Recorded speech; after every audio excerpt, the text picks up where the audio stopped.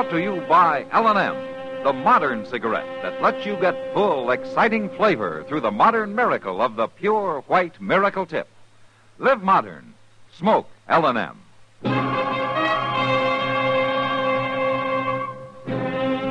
Around Dodge City and in the territory on West, there's just one way to handle the killers and the spoilers, and that's with a U.S. Marshal and the smell of Gunsmoke.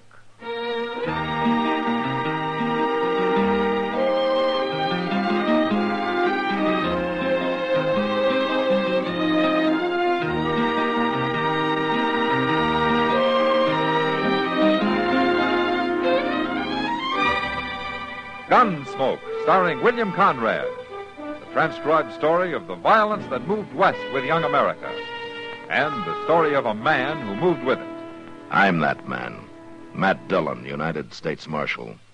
The first man they look for and the last they want to meet. It's a chancy job, and it makes a man watchful. And a little lonely.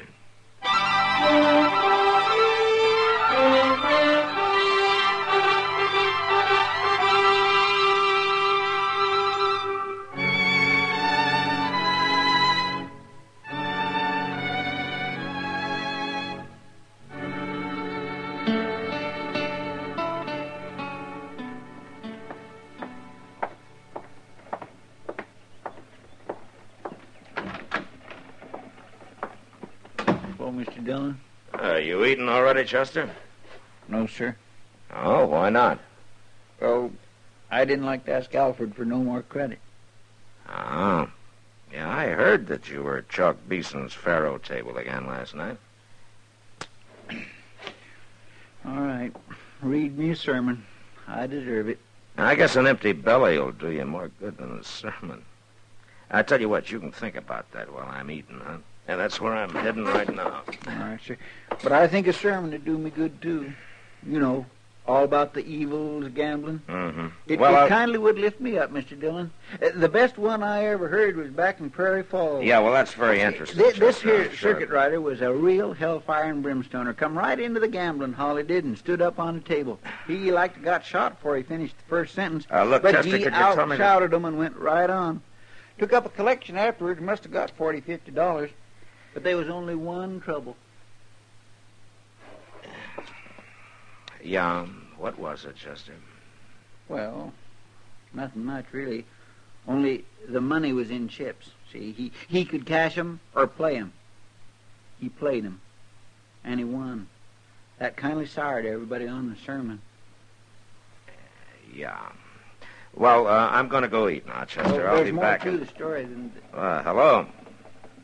Are you the marshal here? Yeah, that's right. Do you want to see me? If you're not too busy. No, come in.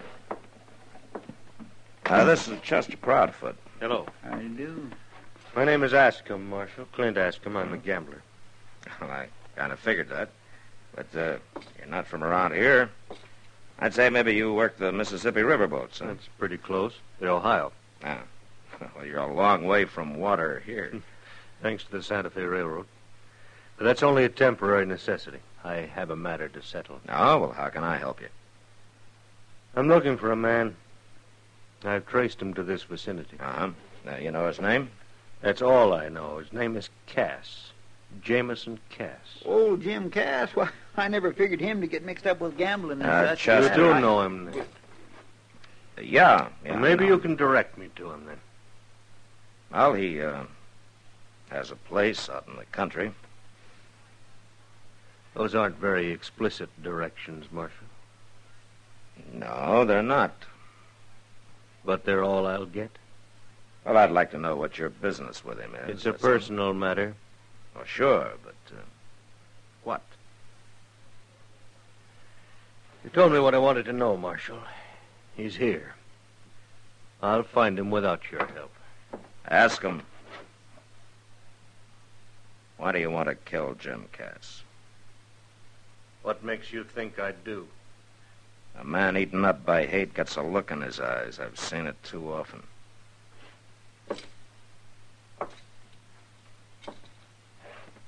Now, why? I've got reason. Better be a good one. You say you've never even seen Jim Cass? Huh? Nope. Well, he's a peaceful little man. He doesn't even wear a gun.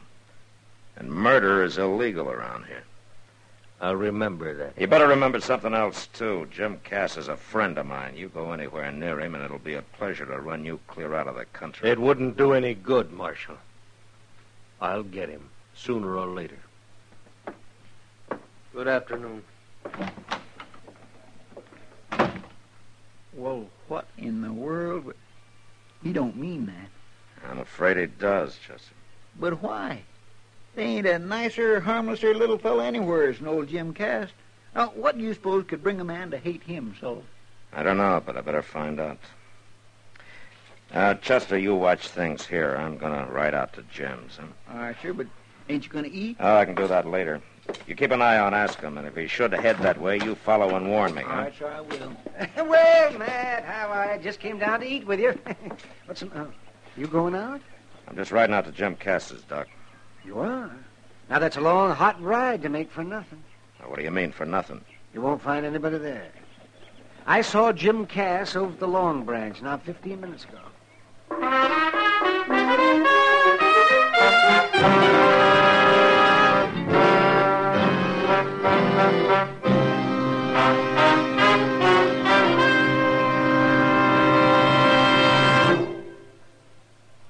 Free yourself of old-fashioned ideas. Why don't you live modern? Live modern. Live modern. Free up. Freshen up your taste. Smoke an L&M. Today, all over the country, more people are changing to L&M than to any other cigarette. And it's all because only L&M gives you full, exciting flavor through the pure white miracle tip. L&M draws easier, tastes richer, smokes cleaner. So free up, freshen up your taste, live modern, change to L&M. Make today your big red letter day and start to live the modern way. Live modern. Smoke an L&M. It's America's fastest growing cigarette.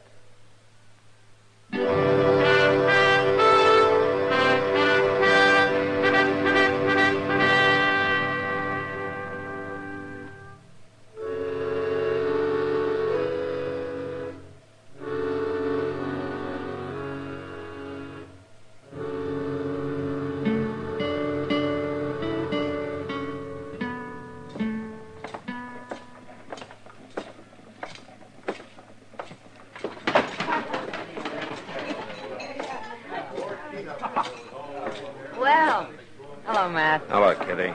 Have you seen Jim? Oh. Marshal?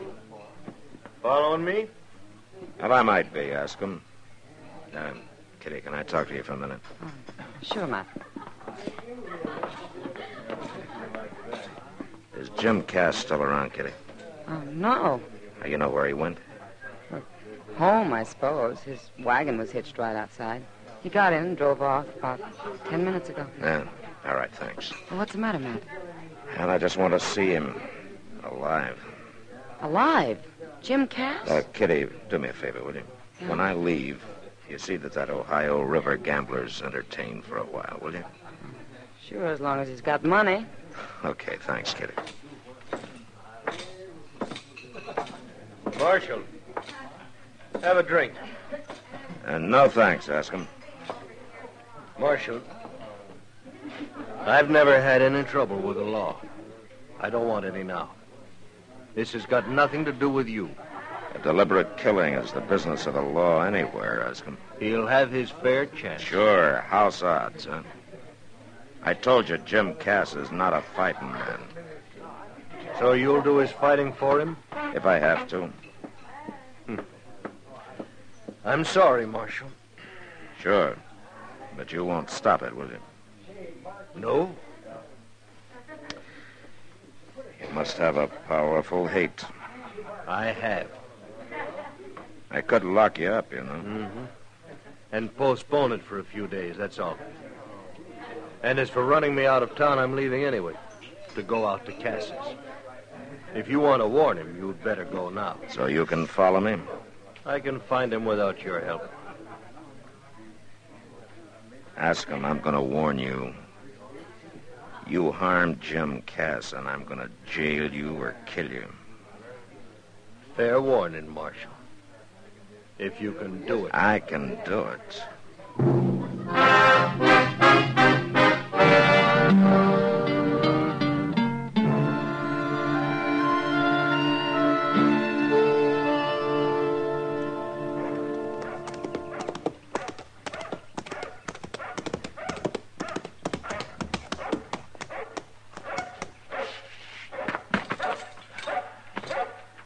Hello?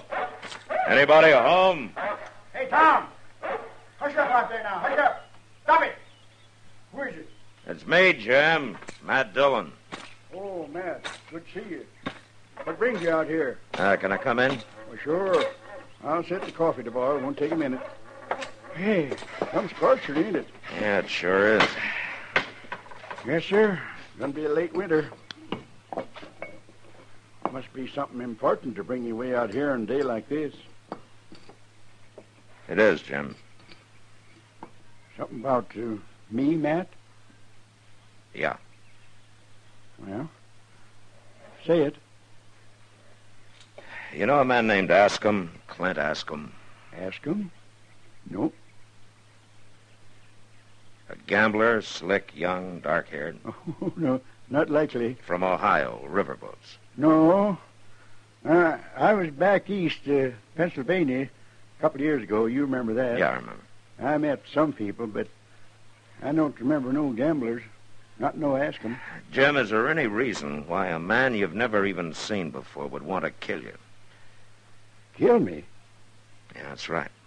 This fella, ask him. He's here gunning for me? He probably followed me out here. Says he's got good reason. Well, it seemed to me like you ought to know about it if there was a reason like that. I don't know why any man I ever met wanted to kill me. Okay. That's good enough for me, Jim. What are you going to do? Wait for him to come, then take him. Well, seems like I ought to help. No, you just sit tight. Well, at least I'd like to ask him why. Gee, reckon that could be him? Yeah, maybe. I'll take a look. No, it's Chester. Hey, Tom, shut up out there now. Stop it. Tom. Yeah. Oh, howdy, Chester. Hi there, Jim. Nice dog. Say, Mr. Dillon, Yeah, Chester. ask him followed you out like you thought. But as soon as he spotted the place he turned off, I come in to tell you like you said. Yeah. That's my mistake. Now we've lost him. He's out there somewhere waiting for us to leave. Well, what'll we do? Jim, maybe you better ride into town with us, huh? And let a gunman scare me off my place? Something no Kiowa or Comanche was ever able to do? All right, Jim. Come on, Chester. We'll head back toward town. Yes, sir, but ain't we... And then circle and come back. Oh, well, he'll likely use that drawback by the barn. That's the way the Kiowa come in. All right, Jim, but you stay in the house now. Well, don't worry none about me. I got my old scatter gun. Don't use it unless you have to, Jim. Come on, Chester.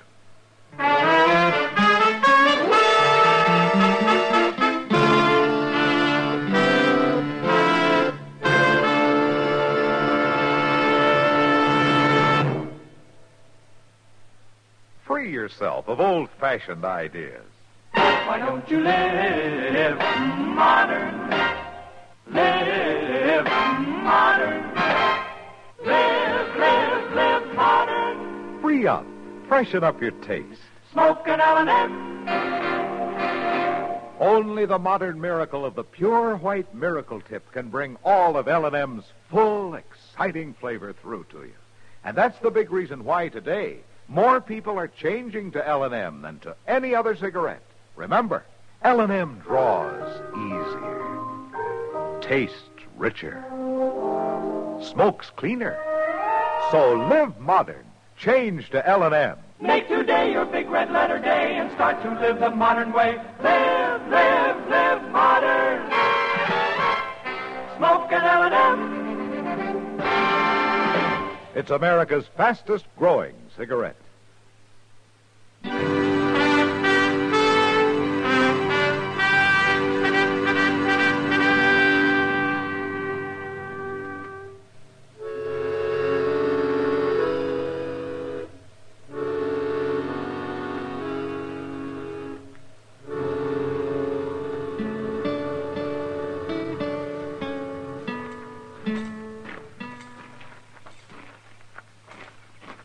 see anybody, Mr. Dillon? No, not yet. Now, wait a minute. There he is. Yeah. All right, you stay here. I'm going on up. All right, sir.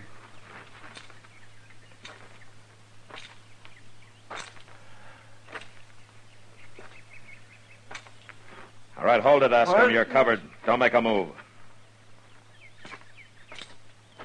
Where'd you come from? Now, just take that gun. Chester. Yes, sir. My mistake, Marshal. I guess I underestimated you. I guess you did, Askham. Chester, get the horses and we'll get out of here. Jim, I told you to stay in the house. Man comes to kill me, I gotta ask him why. Just holster your pistol, Matt. This scattergun will keep him quiet. Now, wait a minute, Do Jim. like I say, Matt. You too, Chester. Mr. Dillon? All right, Chester. Maybe I'd like to hear this, too. Yeah, but I don't like the look in his face. All right, now, mister. My name's Jim Cass. You tell me yours. Askham. Clint Askham. I'm supposed to know you? No. We ever met? No. But you got the notion to kill me? And I'll do it. Not while you're looking down this gun. Now you're going to tell me why. Talk, mister. You killed my best friend. Without reason or sense. In cold blood. Why, that's a lie. I never killed no man. Jameson Cass of Kansas Territory. On the night of June 12th, 2 years ago, in a barroom on the Cincinnati waterfront. You pleaded self-defense and they let you go. Only it wasn't self-defense. It's taken me 2 long years to track you down. But that was an Indian. That was a Delaware Indian. He was my servant and he was my friend. The best friend I ever had. He was as good a man as you are, or any other white man. Jim, is this true? Well, Matt, ain't nothing to kill an Indian, you know that. You had no reason. Well, he jostled me, bothered me. Had no right being there at all with white men. Oh, I'll kill you with my bare hands. Stand back Ask now. him. You're still taking his part, Marshal. You hate Indians, too. No, ask him. I hate killing of any kind. But Indians don't count. Is that it? If it'd been my friend, I'd probably feel like you do. Eh? Not this murder. Ask him, did you ever think maybe Jim's got a reason for the way he feels, too? A reason? What reason? Well, out here there are plenty who feel his way. The situation's different. Indians aren't all like your Delaware. You take a look up there behind the house. That little grass plot with the flowers and the 3 headstones. Now, those are Cass's reasons. His wife and his 2 kids. And Kiowas put him there. Now, I don't hold with what Cass did, but what you're doing's no better. I don't care what his reason is. I come here to kill him. I'm going to do it. Ask him. All right, Mr. Indian lover, you will get your chance. Give him back his gun. Now, Jim. Stand back, Matt. This is between him and me. You stay out of it. Give him the gun, Chester. No, Chester. Jim, can't you see that I you're see making... he ain't going to be satisfied short of blood. Well, now I ain't either. Now, wait a minute, Stand Jim. back, Matt. I'd hate to have to blast you. Use your head, Jim. Man comes to kill me. It's him or me. Mr. Dillon, that's a shotgun. Stay back, I told you. Put it down, Jim. Matt, I won't be stopped. Mr. Dillon, look out!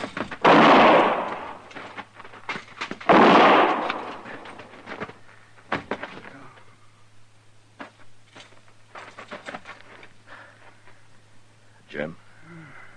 Matt, I should have known you was faster than me. I'm sorry, Jim. Oh, you had to. But I figured I had to, too. Chester, give me your kerchief. Here, Marshal. Take mine. Ask him. Maybe I had this coming. I never thought much about that Indian. Maybe I should have. You be quiet, Jim, and lie still. Marshal, I'm sorry I caused this. It's a little late to be sorry, isn't it, Askham? Now, why don't you get out of here? All right, I'm going. Matt, Is he dead? No, he just fainted. Chester, ride into town and get Doc out here as fast as you can. Will you let me get him, Marshal? Least I can do. All right, ask him. Go ahead, but hurry. Mr. Dillon, you think he'll really bring Doc back? Yeah, Chester, he'll bring him back. My, you took an awful chance with that cussed shotgun. Well, it was a gamble, Chester. Yeah, but one you could have lost. Well, maybe you better read me a sermon on the evils of gambling.